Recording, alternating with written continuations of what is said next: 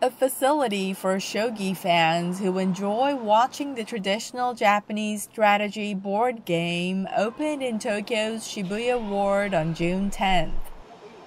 Kumateras Nishisando aims to become the go-to place for people who want to take in the contests.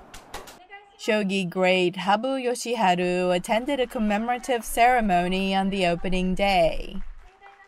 Habu was just appointed president of the Japan Shogi Association the previous day. The facility will be used for events such as shogi title matches accompanied by commentaries for beginners.